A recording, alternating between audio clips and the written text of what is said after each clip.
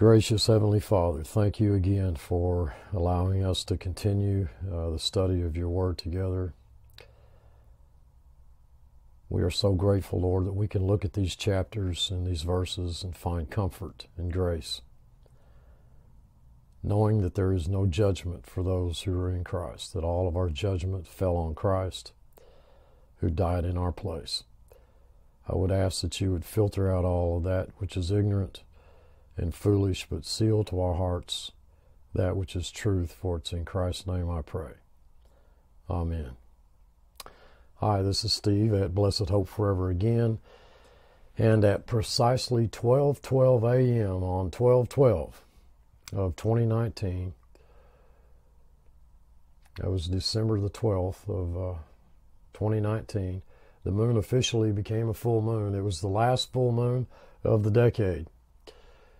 Right before entering 2020, which was a most interesting, to say the least, year. 12 is a very interesting number. We know that in Scripture. There's 12 tribes of Israel, 12 apostles, 12 gates. There's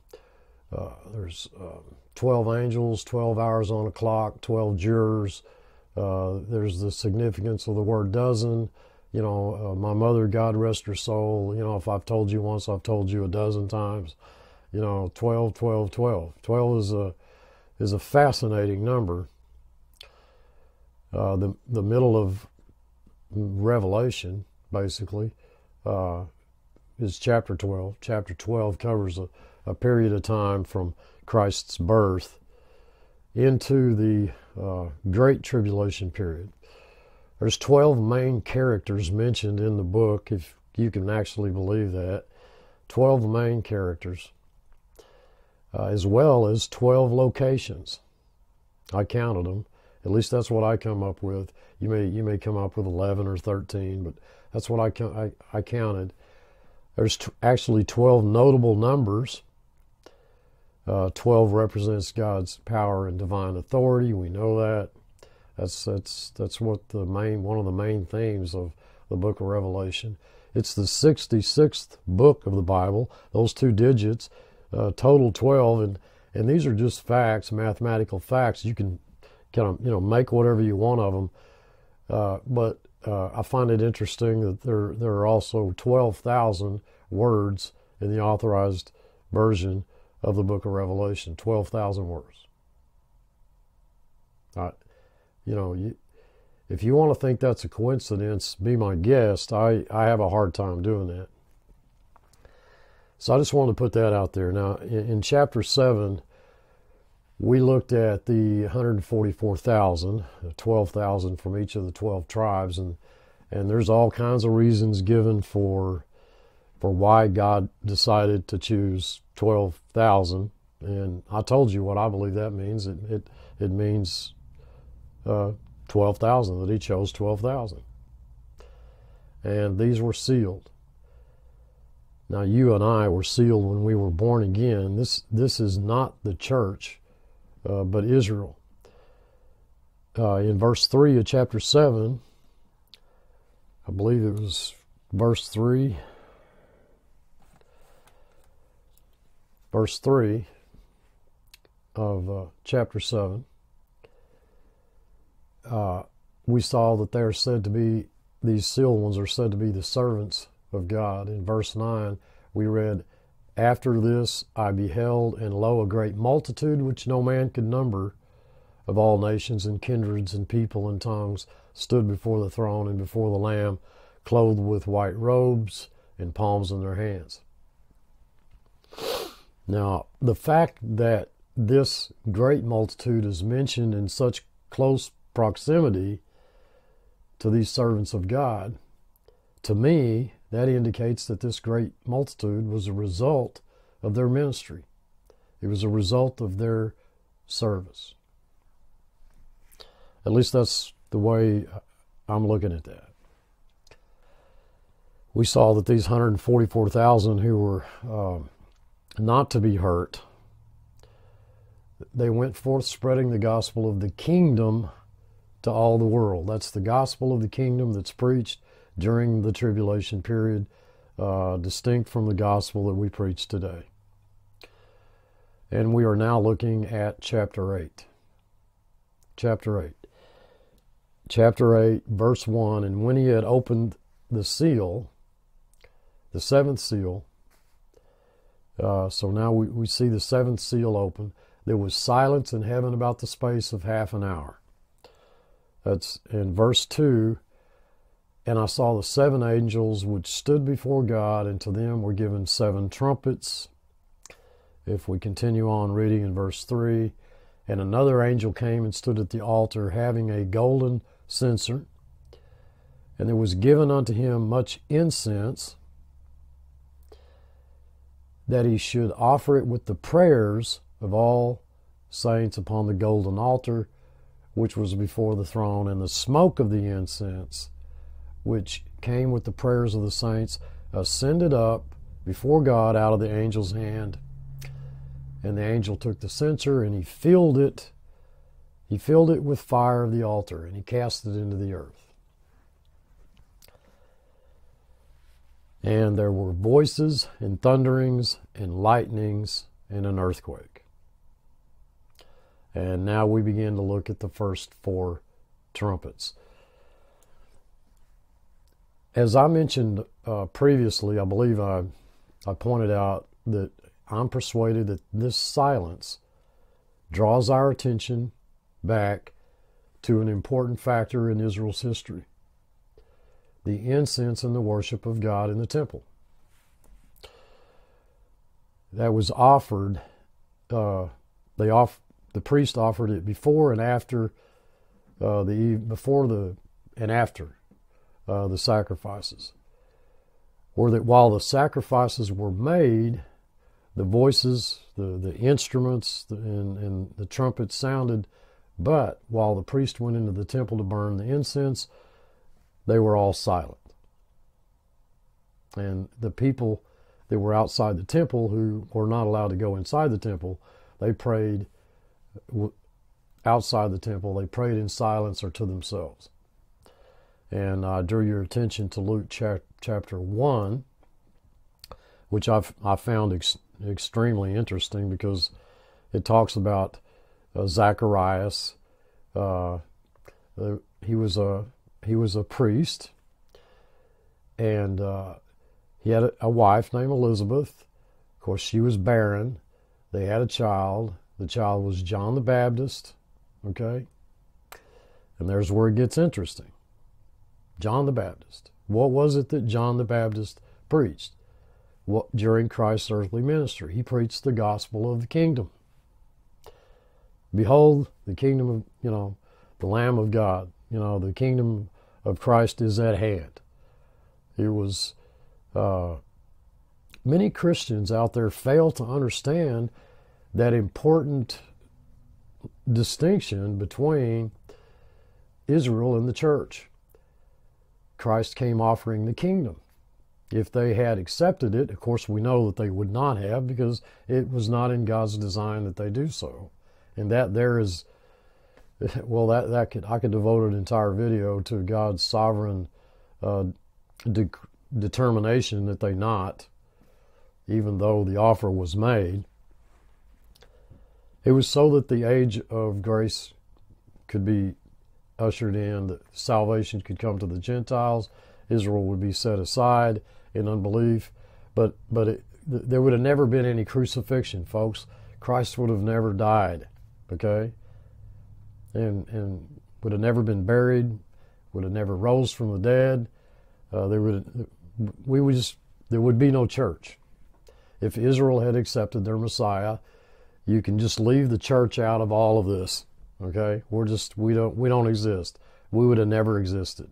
Okay, it's not hard to understand that, and we have to understand that.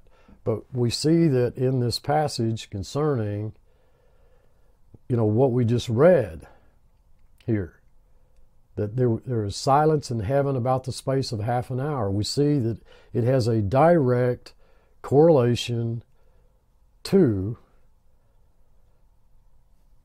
John the Baptist. and the preaching of the gospel of the kingdom, which is what occurs during Daniel's 70th week, or the period that we know is the tribulation period, the time of Jacob's trouble.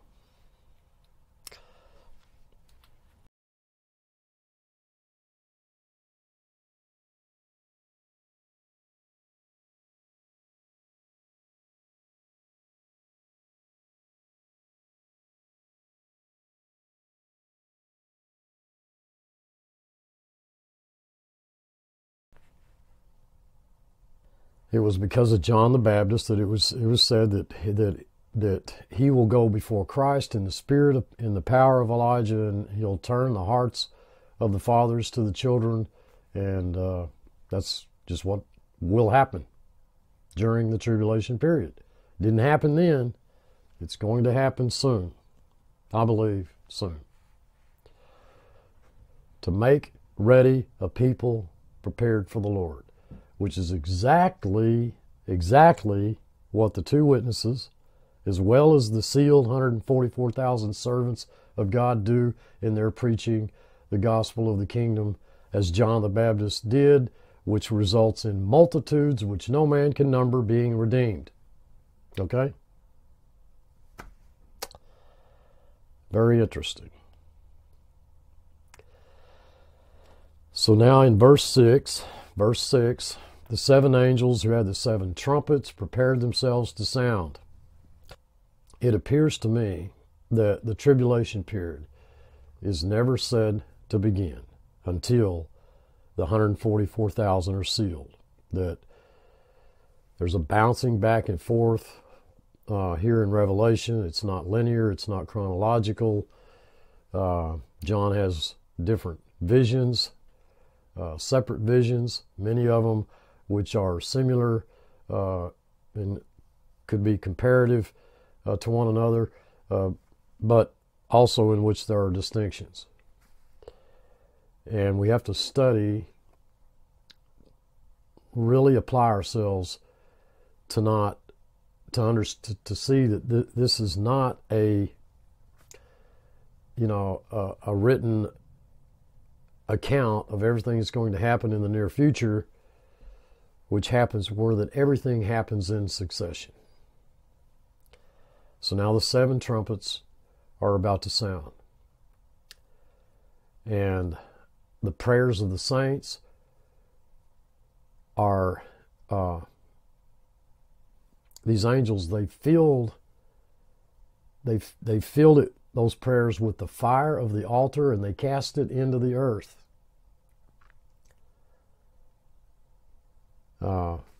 The prayers of the saints and the sealing of God's servants in their foreheads.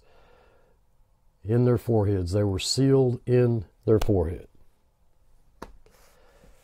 And, I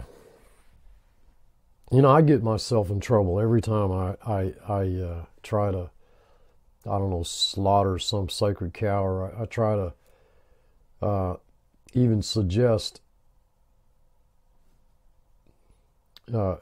Often when I suggest what I believe the text to be saying, it's often met with immediate resistance. Well, Steve, they've got a mark in their forehead. And that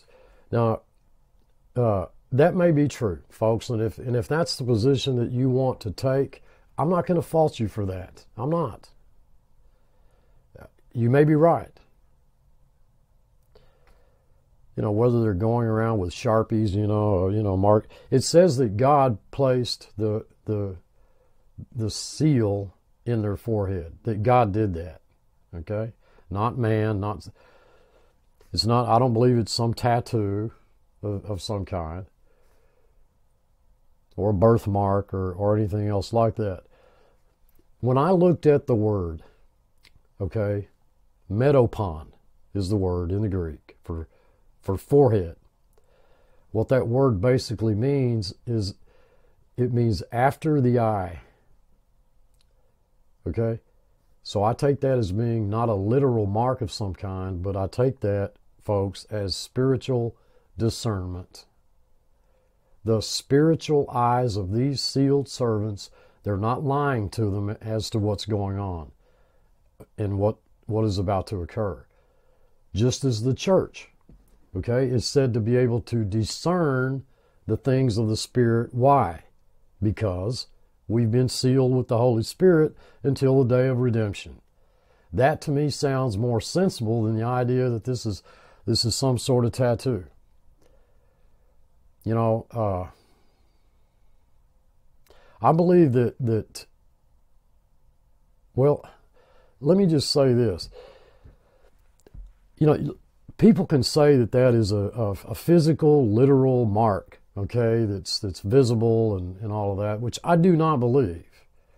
But to me, folks, it's ideas like that fail to, I'm just going to take the simple way out, and I'm just going to say it's something that's written on their forehead. We don't know what it is. We know God did it. We don't know what it says. We don't know anything except that there's a mark there, and that's good enough for me.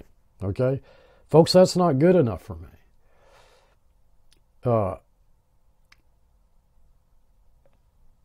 I am drawing a connection between the mark that they have and the seal that God's given them and the seal that God has given the church. What is the seal? We know it's a seal of ownership and protection. Okay? Doesn't guarantee you that you won't die in a plane crash, but it is God's spiritual protection, that He guards His own. He guards His sheep. But it's more than that. It is the fact that we are sealed by the Holy Spirit strongly infers that we are able to discern the things of the Spirit. The natural man cannot do that. The natural man cannot discern the things of the Spirit. They're foolishness to him. But that's not the case with us.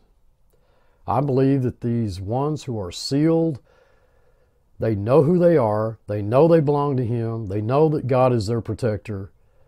They see what's going on. They're awake to what is happening. Okay? That's the seal.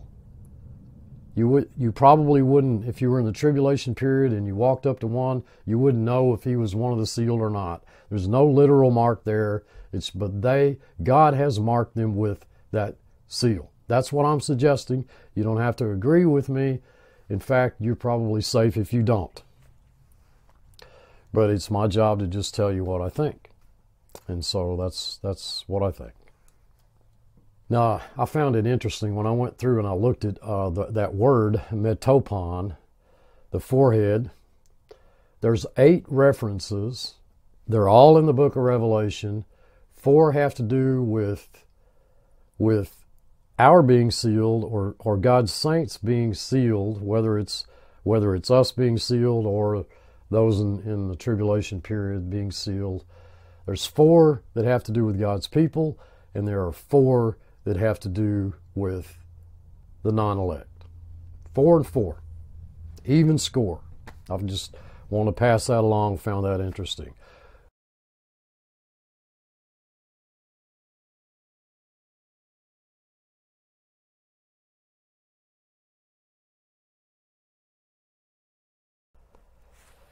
Now in chapter 7, verse 9,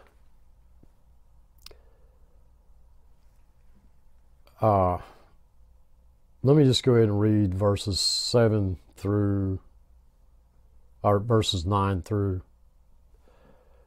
17 of chapter 7. After this I beheld, and lo, a great multitude which no man could number, of all nations, and I believe that we would have to consider Israel along with all those nations, and kindreds and people and tongues stood before the throne and before the Lamb, clothed with white robes and palms in their hands. I do not believe that they all died in the Great Tribulation period, but they did come out of it, because many of them must enter alive into the kingdom. Folks, you have to have some repopulate the kingdom, where they then die and go to heaven, in which case they would be resurrected at the second coming of Christ. We know that from the order of God's program of resurrection. The order in which the resurrections occur. And verse 10 says, and cried with a loud voice, saying, salvation to our God, which sitteth upon the throne and unto the Lamb. Now let me go on reading here. Verse 11, I believe. Verse 11, and all the angels stood round about the throne and about the elders and the four beasts, and fell before the throne on their faces, and worshipped God, saying, Amen, blessing and glory, and wisdom and thanksgiving and honor and power and might be unto our God forever and ever. Amen. This appears to be a glimpse into eternity, where that they are all in glorified bodies. All of them. We read in verse 13, and one of the elders answered, saying unto me, what are these, or who are these, which are arrayed in white robes? And I said unto him, Sir, thou knowest. And he said to me, these are they which came out of great tribulation. Now in the Greek, you see the word is articulated, the great tribulation.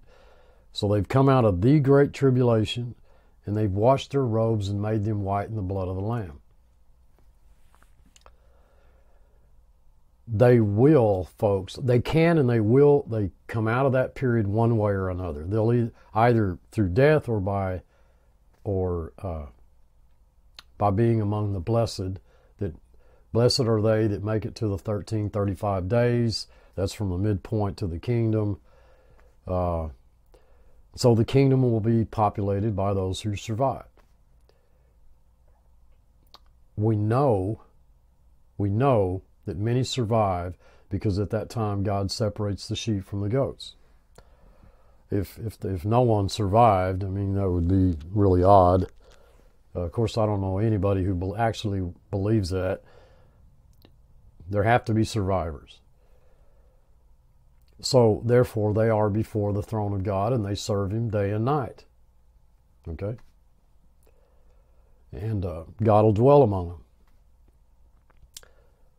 So, verse 16, continuing on in verse 16.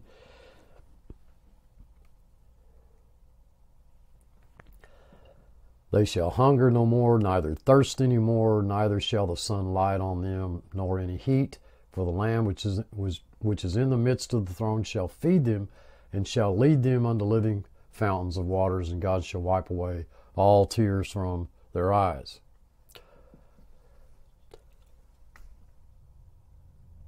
God will wipe away all tears from their eyes. Reminds me of the movie Titanic, where the preacher was hanging on, to the ship as it was going down, and that was part of the revelation that he was quoting. Tears.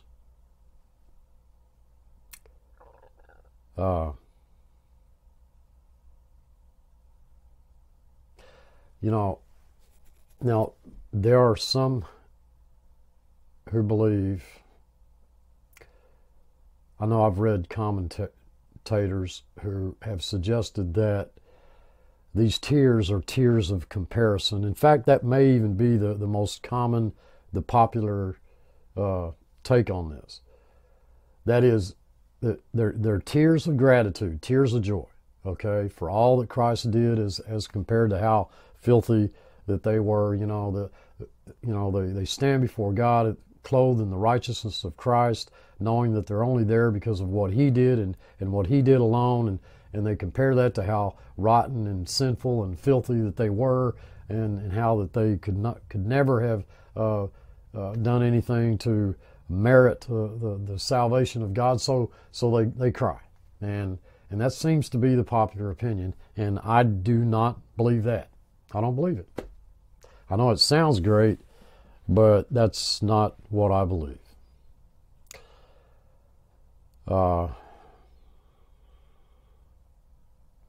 When we stand before God in heaven, folks, there will be no tears. There won't be any sorrow at that time. No pain, no sorrow. Therefore, I have to conclude that this is speaking of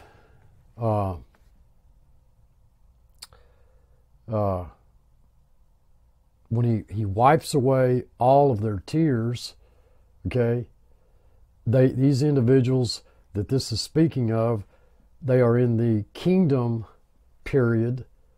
They've survived the tribulation period. They are alive they went into the kingdom to populate the kingdom, but the kingdom is 1,000 years long.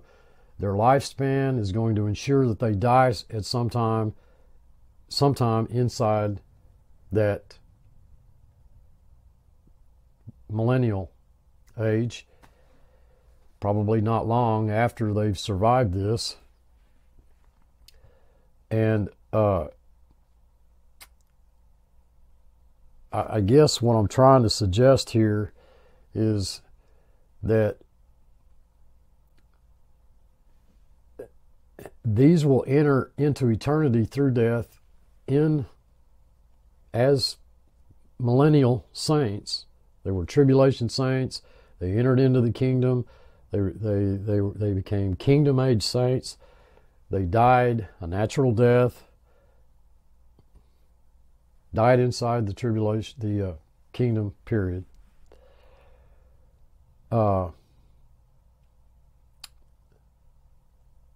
There will be multiple there's a multitude, okay, who will enter into eternity through death during that 1,000 years. As well as, I suppose you can conclude, you could include every saint. Okay, this is a multitude so great that no man could number. And I don't think I'm explaining this very well. Both the great tribulation saints who died, okay, are being seen in heaven, as well as kingdom age saints who died are seen in heaven. And the wiping away of all tears from their eyes, to me, I'm going to suggest, and you don't have to agree with this, but I'm going to suggest that wiping away our tears is not, I'm just telling you, I have a very difficult time taking that as an event that occurs in eternity, in a glorified state, in a glorified body, in which there's no pain, no sorrow, just pure joy, pure contentment. That's what I'm saying. The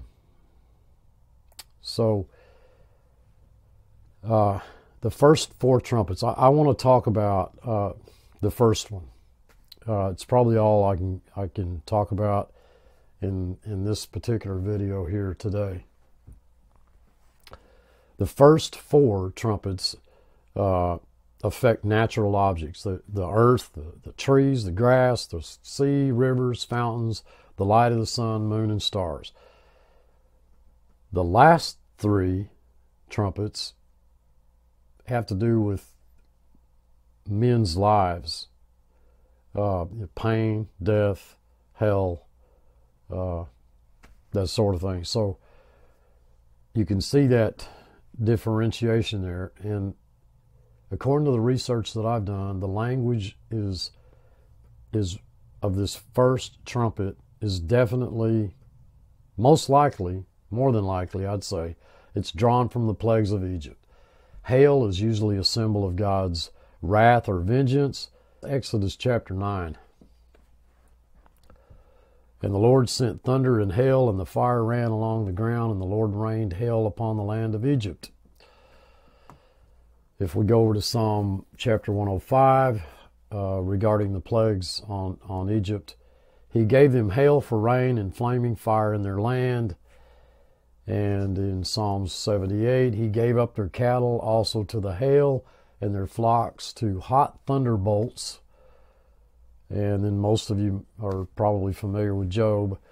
Hast thou entered into the treasures of the snow, or hast thou seen the treasure of the hail, which I have reserved against the time of trouble, against the day of battle and war. The question still remains, are we looking at something figurative here, or are we looking at something literal? By the trees being burned up. Now, some have suggested that this is a reference to the trees are great and noble, mighty men, princes, and kings, and so on and so forth. Rich men, okay, who are in Scripture, they're actually compared to trees. Isaiah 2, we read, enter into the rock and hide thee in the dust for fear of the Lord and for the glory of his majesty. The 19th verse reads, and they shall go into the holes of the rocks and into the caves of the earth for fear of the Lord and for the glory of his majesty when he arises to shake terribly the earth. These things, they all sound like, these Old Testament references, they all sound like what we've read here in Revelation. In Zechariah, we actually see green grass being referred to as us ordinary common folk, us, those of us who are not noble, mighty, rich, whatever. Isaiah 55 is interesting. For ye shall go out with joy and be led forth with peace. The mountains and the hills shall break forth before you into singing, and all the trees of the field shall clap their hands. Now, I don't know about you, but I've never seen a hill break into singing. Music, songs. I've never seen hills sing songs, and I've never seen trees that actually clap. So it's obviously comparing trees to people, is what I wanted to point out here. In Job 5, the verses that I read reveal that this occurs mostly when a country is overrun, invaded, overrun, plundered by an enemy. Verse 5 I found interesting. In famine he shall redeem thee from death, and in war from the power of the sword. Thou shalt be hid from the scourge of the tongue, neither shalt thou be afraid of destruction when it comes. At destruction and famine thou shalt laugh, neither shalt thou be afraid of the beasts of the earth. And I pointed out, I believe in a past video, how I believe that the beasts doesn't refer to literal animals, but men with a bestial nature. Thou shalt know also that thy seed shall be great, and thine offspring as the grass of the earth. As the grass of the earth. So it's the grass, you have people being referred to as grass. Now, one commentator that I read stated, he said, well, there's no plausible explanation has been given concerning the destruction of a third part. We don't know what that third part means. Well, I'll give you one. I think it means the third part. And there followed hail and fire mingled with blood. And the Greek there makes it clear that it is it's clear that it's the hail and the fire that are mingled, and that both together are sent in blood. Joel 2, we read, and I will show wonders in the heavens and in the earth, blood and fire and pillars of smoke. That's a verse that most of you are familiar with. The sun shall be turned into darkness and the moon into blood before the great and terrible day of the Lord. You see, Steve, that's going to happen before the church leaves, or it's going to happen before the rapture. See, it happens before the great and terrible day of the Lord comes. And that's not what that says. It says before the great and terrible day of the Lord. Now, there's two ways that I can take that, personally, that I can take that. Because it says the great and terrible day of the Lord, that's referring to the great tribulation period, or the latter half, great being a reference to the great tribulation period, the second half of the tribulation, not before the 70th week begins, as many think. Or you could take that as the gap between the rapture and the beginning of the two witnesses ministry, the beginning of the first half, which I believe and I've pointed out in numerous videos how I believe that there is a 30-day gap which has to be accounted for, and the only place that 30 days fits is in between the rapture and the beginning of the first 1260 days. So, but the sun shall be turned into darkness and the moon into blood before the great and terrible day of the Lord come, to me tells me that must be in the latter half of the tribulation period. So now we're into the trumpets. And I've just touched a little on the first trumpet.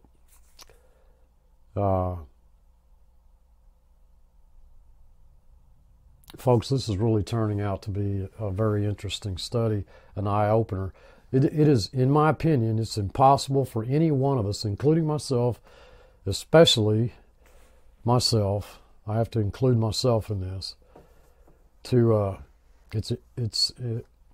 it's impossible not to go through this and not see things that we haven't seen before.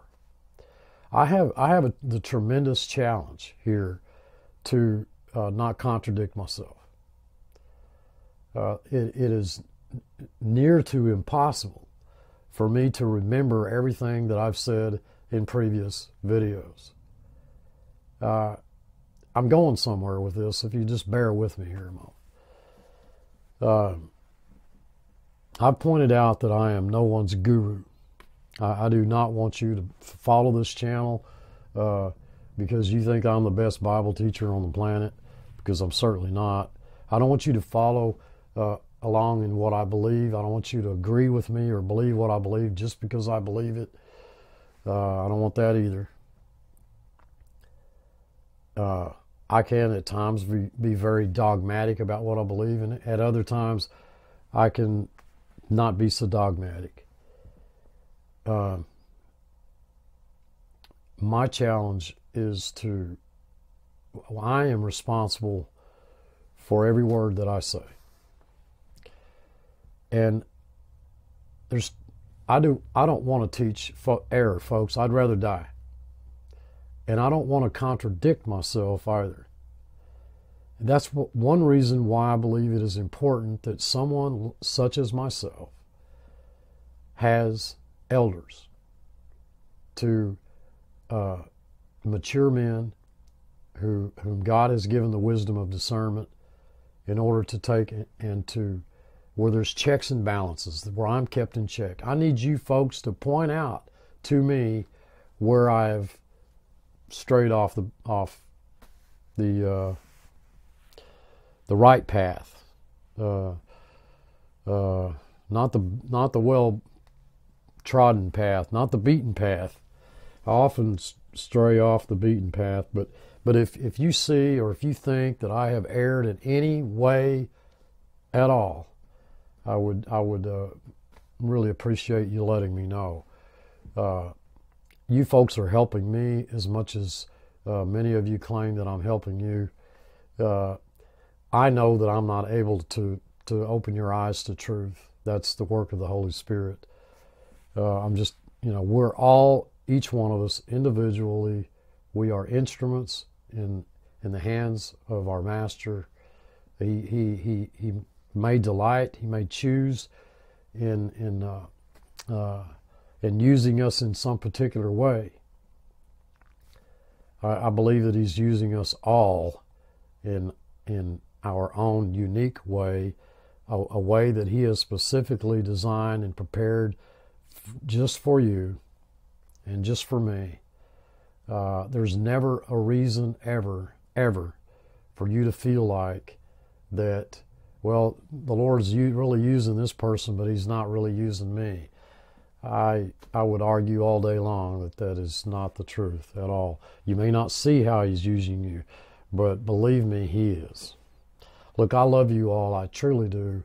I just want to take a moment to thank you all for your support, your prayers, your love, your messages, your kind words of encouragement, which keeps this ministry going.